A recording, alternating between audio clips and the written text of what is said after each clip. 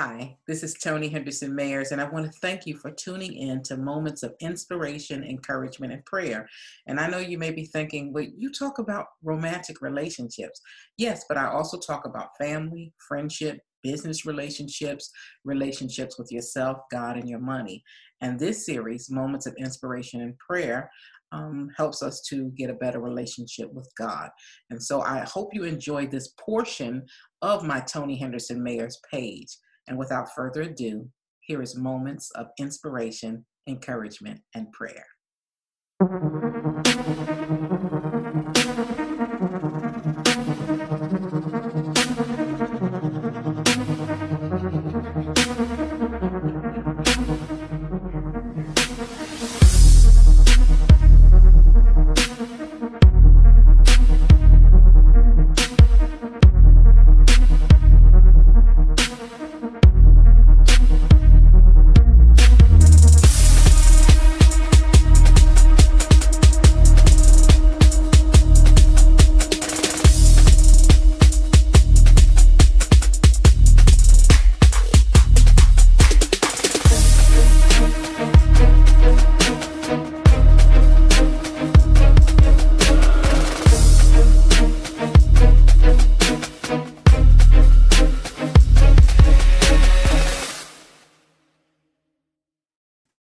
Well, hello there, each and every one of you. This is Toni Henderson-Mayers, television, radio, relationship expert, author, and entrepreneur, known as Wise Courtship all over social media because of my book with the 3-step system that will help you determine the true character and the true intent of your love interest. And this is Moments of Inspiration, Encouragement, and Prayer, where we come together to read God's Word, to pray for your concerns, and give you some encouragement as you go out of the door. So I want to thank each and every one of you who are following me on these different platforms. And we're going to have to pray with this technology because it's acting a little skippy there. But I know with your prayers, we will get through this.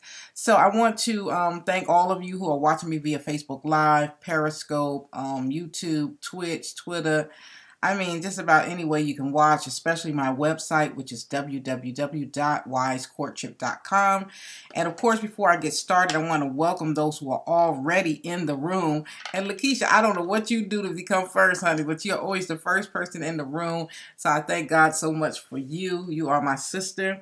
And I thank God that you are so supportive. So welcome, welcome. She's watching us via Facebook Live.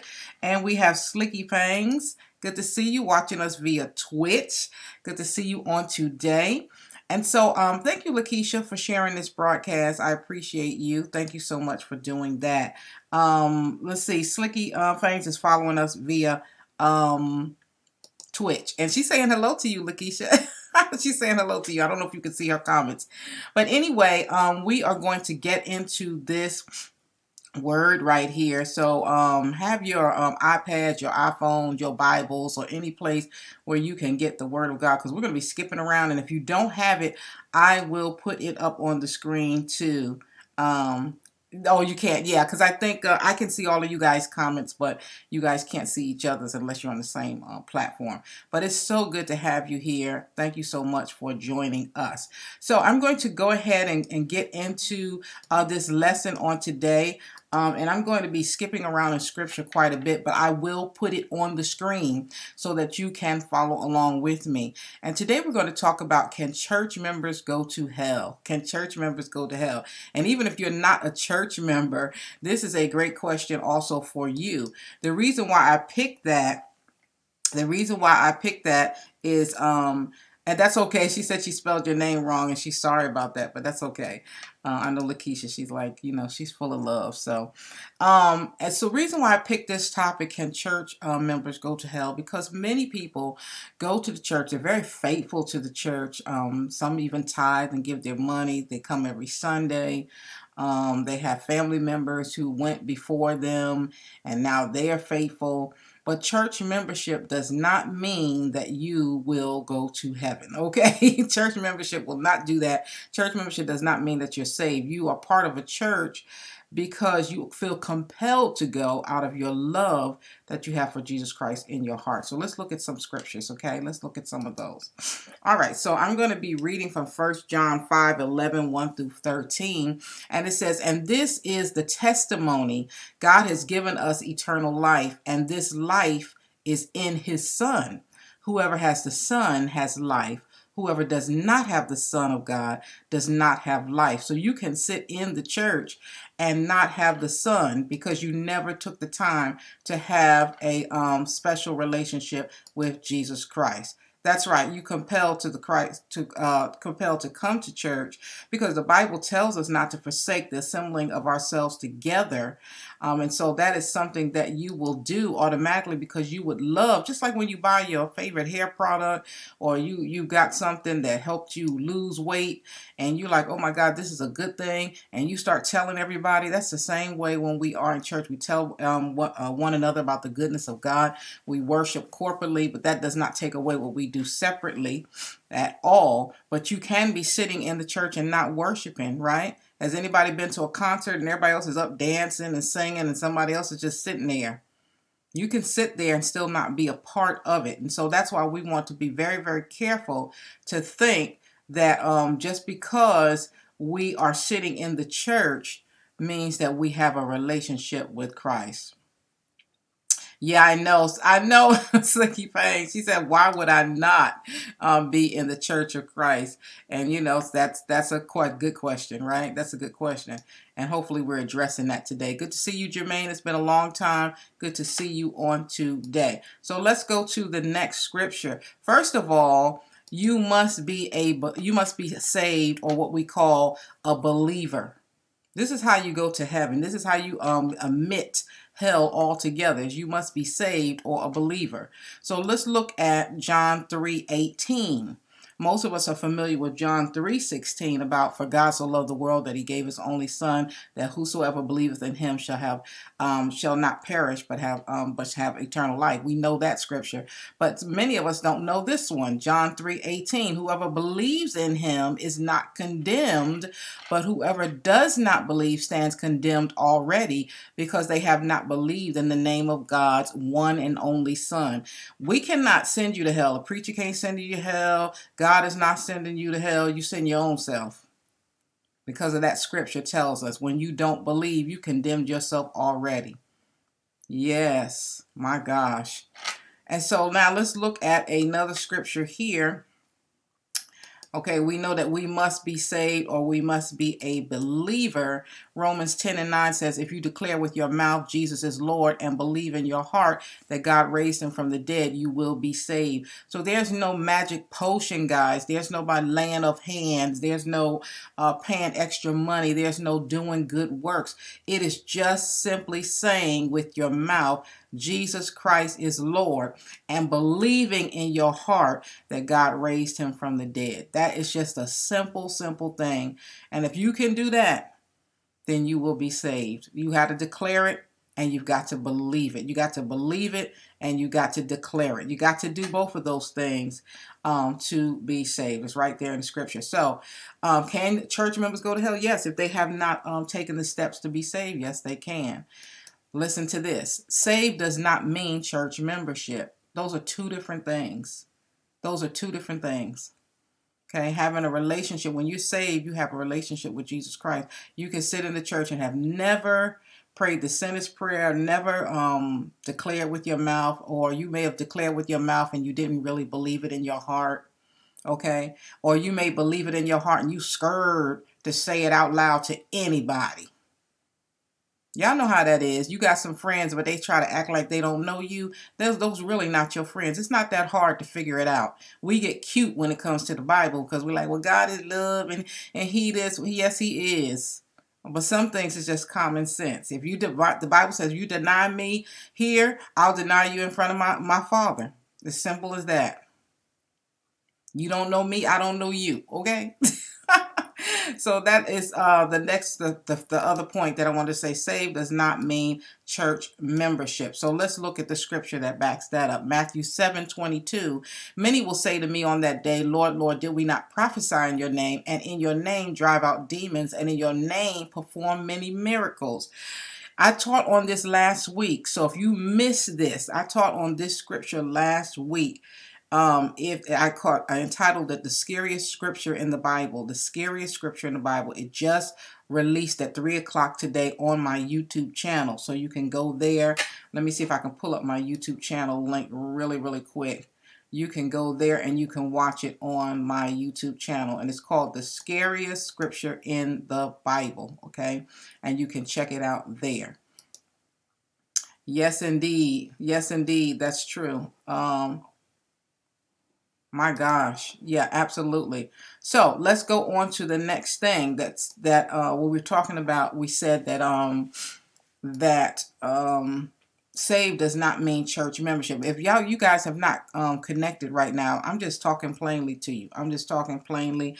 There's different modes I go in when I'm teaching. Y'all know I go in when I'm in person. I love to go in, but sometimes, you just got to settle down and hear this. For some of you, you know this and it's refreshing, and for some of you, you're learning this for the first time. So I want to remind you that saved does not mean church membership. I didn't finish reading this scripture. I said, many will say to me on that day, Lord, Lord, did we not prophesy in your name, and in your name drive out demons, and in your name perform miracles? But then it goes on, it says, then I will tell them plainly, I never knew you. Away from me, you evil doers. So you could be in the church, you could be serving, you could be doing all kind of wonderful things. You could be prophesying, you could be laying hands on people, you could be driving out demons, performing miracles, and never know God. And he will say to you, depart from me. I never knew you. And so yes, that is a very scary scripture. You want to watch that broadcast from last week where I talk about that further. So let's talk about the proof that you are saved. Because some of you said, well, I am, but I need proof. I'm not too sure. I'm not sure now.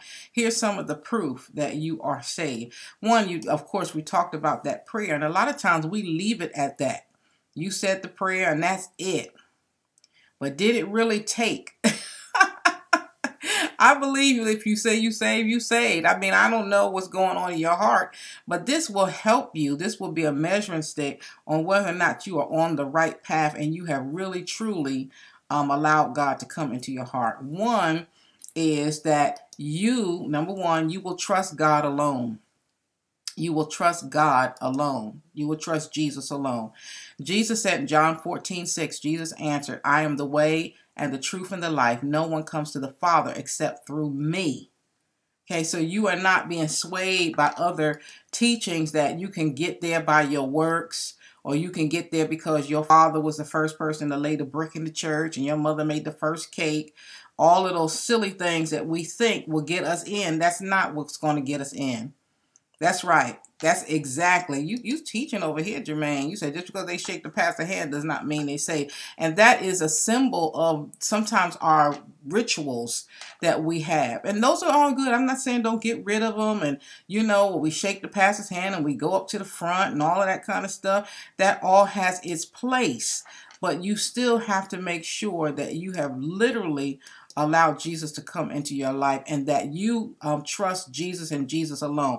Not the pastor, and the pastor has his place. Not your mother and your father, they got their place. But you have to trust when the rubber meets the road, when you get to the bottom line, you have to trust Jesus and Jesus alone. Okay? So if your mother sways, you don't sway with her. All right? So it's really, really important. You have to know, because Jesus says, I am the way and the truth and the life. No one comes to the Father but through me. And some people think my mother's way is the way. I love my mother, and she's very wise.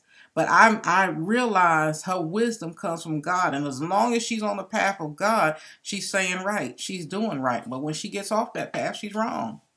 And I love my mother. And you have to have that type of wisdom with God. So you will trust Jesus alone. Number two, you grow to hate sin. You grow to hate it. You may not hate it at first.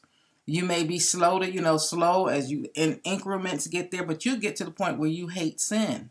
Okay, here's the scripture for that. Psalm 97:10 says, let those who love the Lord hate evil, for he guards the lives of his faithful ones and delivers them from the hand of the wicked.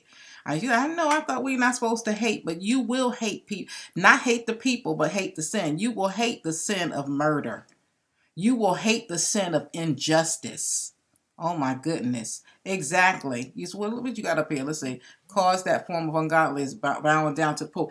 You listen, we don't bow down. I think I put a scripture up about that something to the fact that we rather honor God than human beings, and that's at the bottom line. That's what it is. We do respect people. We respect them in their prospective places, but we do not bow down to them as if they are God. And thank you for that, because some of us are following leaders right now. Everything they say is yes and amen, but that is not true, guys. Only person that everything they say is yes and amen is God. God alone. That takes us back to number one, that you will trust Jesus alone. But also number two, you will grow to hate sin. Okay, you hate injustice. You hate racism. You hate sexism. You hate ageism. You hate that because you know what? You know God hates it because it is evil. Somebody say it is evil in the chat box. Number three is when you get proof that you are saved, you will see, number three, you will seek to obey God. I don't know why I got seek to be obey God. You will seek to obey God. You will seek to obey him. Psalm 119:11 says, I have hidden your word in my heart that I might not sin against you. That's why learning God's word is important. That's why sitting in this Bible study is important. Thank you guys who are watching me on different other platforms that I did not mention. I see the numbers going up. Good to see each and every one of you. That's why it's important to know God's word so that you will not sin against him. Will we be perfect? No, we will never, ever, ever be perfect, okay? But we are trying to do our very best. We are trying to do our extreme best in this world, in this life, with what God has given us. So you seek to obey God, to listen to his words. And by the way, there's many more scriptures for all of these points, okay? It's many, many more.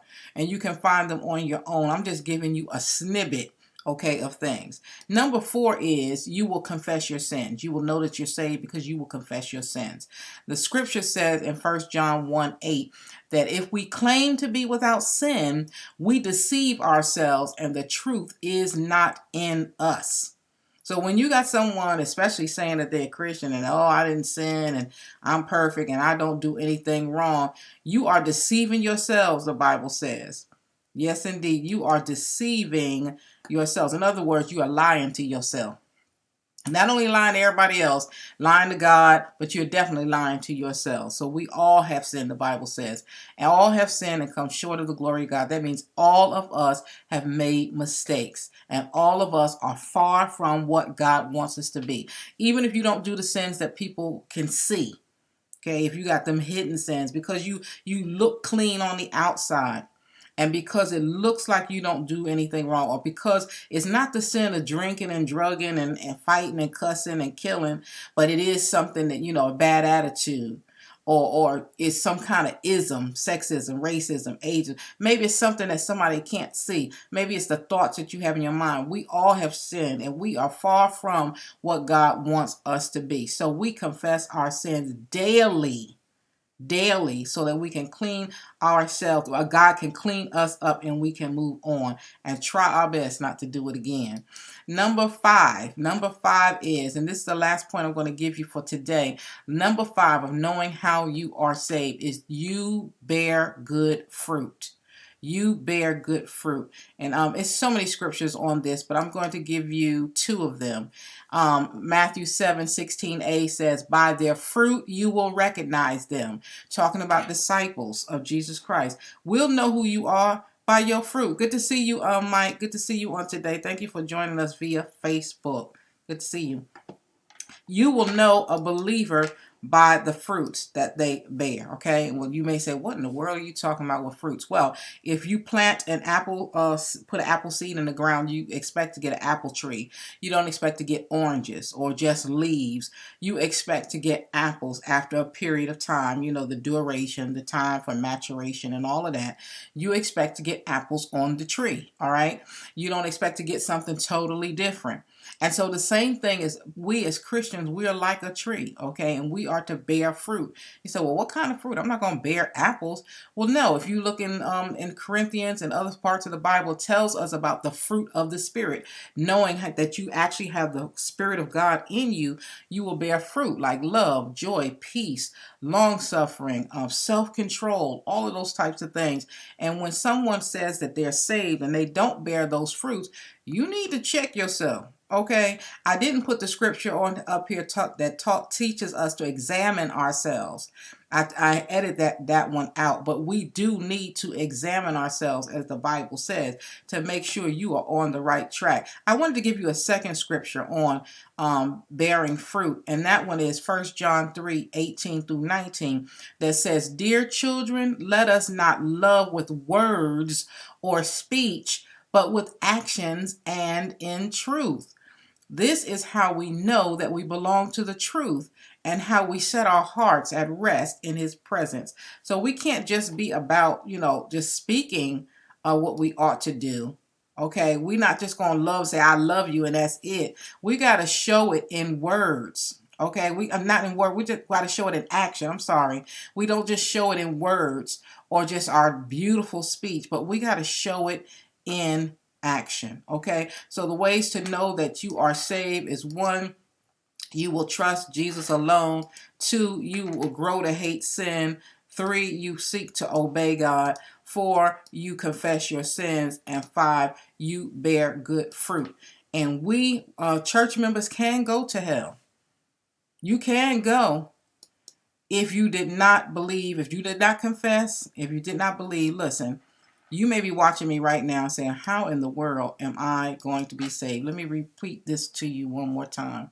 Romans 10:9 says, if you declare with your mouth Jesus is Lord, go ahead and say that if you want to be saved. Say Jesus is Lord, and believe in your heart that God raised Jesus from the dead, you will be saved. So you got to believe that God raised Jesus Christ from the dead. He is God's son. You got to believe that, and you got to confess it. You can't be incognito. You can't be secret agent. You got to be willing to stand and declare that anywhere, that Jesus Christ is Lord. And so you could be in the church, and you could be having a good time every Sunday. Somebody say every Sunday.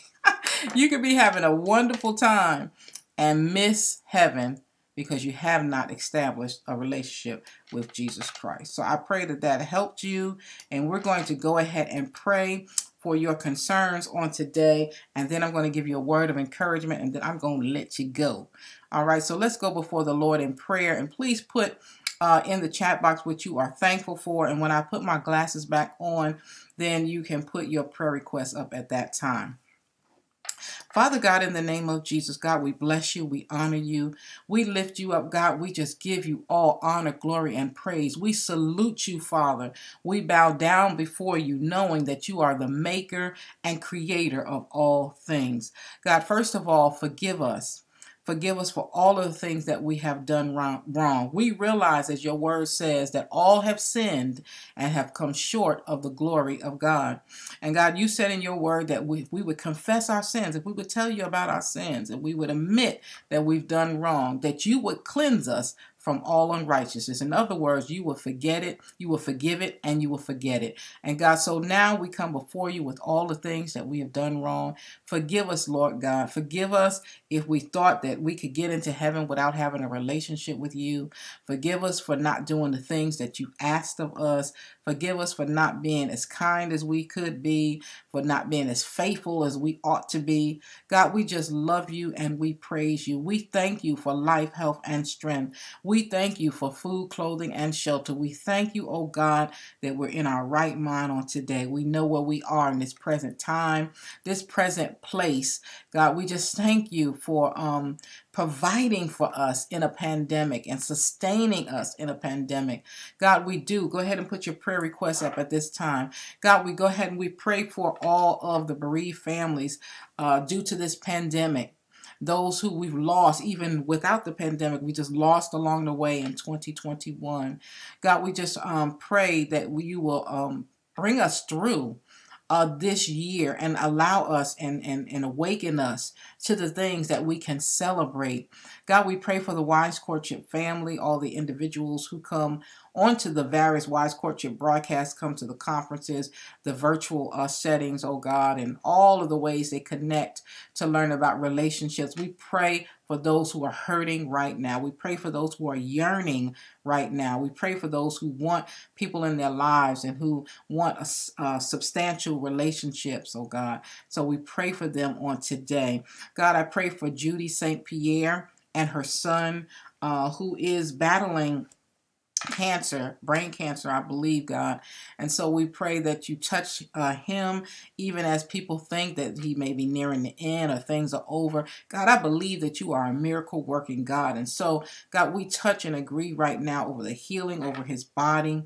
God, we just know that you are able to do it. But we also know that you have a plan for our lives, God. So we submit to your will, God. We know that you're sovereign, but we also know that you're able. God, we pray over each and every individual that's on this broadcast. God, we thank them for how they contribute to this broadcast each and every day. We pray for their individual homes and every individual within that home. God, you know what they stand in the need of, oh God. As they go ahead and raise your hand. As they raise their hands, oh God, fill them now with your Holy Spirit, God. Fill them with your presence. God, as they raise their hands, oh God, they are saying that they surrender everything to you. Their finances, oh God, their emotions, their physical being, their ailments, their situations, oh God, their circumstances. We lift our hands to you, oh God, in the name of Jesus. God, we pray for, I'm going to pray for Mike Maldo again. We prayed for him last week, oh God, but we know that sometimes we just need to keep praying, putting the person's name before you, God. We don't know what it is, but God, we know you are able. You are able to do anything. Somebody put in the chat box, anything. You're able to do anything but fail. And God, we just pray for those who are unable to put their prayer requests up through the chat box. Possibly it was too private. Possibly it was they didn't want to share it, publicly. But whatever it is, oh God, we know that your answer, whether it's yes, no, or wait a minute, will be better than what we've ever expected. God, we also pray, that's right. I did pray for him last week. We pray also for Sydney Harris, who's in the hospital. We thank you for bringing him out of surgery, oh God. We thank you for that. We honor you, God, for that. And God, we pray that you continue to be with him in his healing process, oh God, because we believe in total healing. We believe in turnaround. Somebody put turnaround in the chat box. We believe you can turn it around. In the name of Jesus, we pray. We thank you, oh God, and we pray, amen, amen, and amen. So thank you guys so much for that and joining me in prayer. And I just want to give you a little encouragement as we go out of the door. Many people have said 2021 has been a year from hell itself. But there is so much, even when you're going through. Somebody hear me today. And if you haven't shared this broadcast, go ahead and share it by touching right down there. Go ahead and share that broadcast. Listen. Even with a year like 2021, even if you're having the roughest of times, there's always something to celebrate. There's always something to be thankful for. Can you put in the chat box what you're thankful for, please? There's always something to be thankful for. There's always something to bless God for. Because when you think you are really going through, during this pandemic, many people are having a hard time putting on a mask. I don't know what the problem is. I don't know what the situation is. But so many people have problems. I mean, you ask them to put on a mask, it's like you ask them to kill their mama. But we talked about whether we got proof of whether we're saved or not. And one thing with Christians is that we know to be selfless, not selfish, but selfless. We know how to put others before we put ourselves. And very often we want to put ourselves up high and leave and put our feet on other people. But you know, some people have a hard time putting on masks. And one nurse was saying that, you know, it's one of the selfish things because you're not even thinking about how hard they have to work in those emergency rooms, in those COVID units, when they're trying to help keep people alive. And it's so stressful for them and it's so hard for them. And if they all walked out, we'd be throwing our hands up. We'd be wondering what we're going to do. And we would say, oh my gosh, this is horrible that they walked out on us. And so we have to learn to be grateful. I'm so grateful I could put on a mask and not be lying in a COVID unit. And I want to say too, many of you guys did not know this, but my youngest son was diagnosed with COVID-19. I thank God that he brought him through. We were just praying and wondering, but we just kept praying and we kept believing, even when he was starting to show some signs that it may not work out to our favor. But we thank God he brought him through. And we love God for that. And you just never know what people are going through. But I'm always cognizant of giving God praise and giving God honor for all the things he has done, because he doesn't have to do it. It doesn't have to be that way. And while you are complaining, with that same mouth, you can open up your mouth and say, God, I thank you. You can lift your hands up and think about all the things that have gone right. I was listening to a woman's testimony this morning, and I'm about to end. I was listening to a woman's testimony this morning, and she talked about how she had a set of twins that were born early, and they died. And then she, the next day, her house burned down. And then later, after she healed from that, or was able to move along, not totally, you know, sometimes you don't get over those things. She had another set of twins and they died. Is anybody listening to me? And after that, her son, 10 years old, was shot and killed. And so you can complain about a lot of things, but when you hear other people's story, you find out how blessed you really are. I want you to think about that. We talked about today, can church members go to hell? They can if they don't believe in Jesus Christ. And so I encourage you to get a relationship with Jesus Christ and start to show evidence in your life and begin to bless God each and every day, because you don't have to be here. Every time you open up your eyes and see a brand new day, you ought to give him thanks. Well, I've got to go, but I can be reached on the web at www.wisecourtship.com. I'm on social media just about everywhere as Wise Courtship or Toni Henderson-Mayers. All you have to do is Google me. Just know that I love you and there's nothing you can do about it. And in this day and age of alternative facts, things spinning way out of control, God is still in control. He still sits on his throne. And until Jesus comes back, we got to learn to watch, fight, and pray. Take care. Well, hello there, each and every one of you. Thank you so much for tuning in. Make sure you like this video, subscribe to this channel, and ring that bell. Click it for me so that you will know anytime I upload a new video.